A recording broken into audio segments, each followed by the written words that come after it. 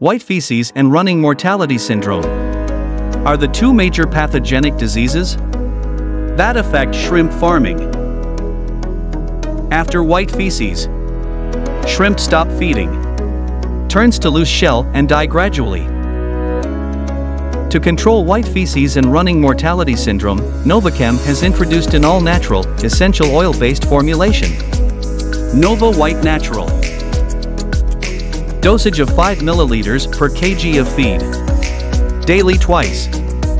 For 7 to 10 days. For further information, please contact Novachem Biosciences. novachembio@gmail.com. Mobile numbers 984999298, 9949817899.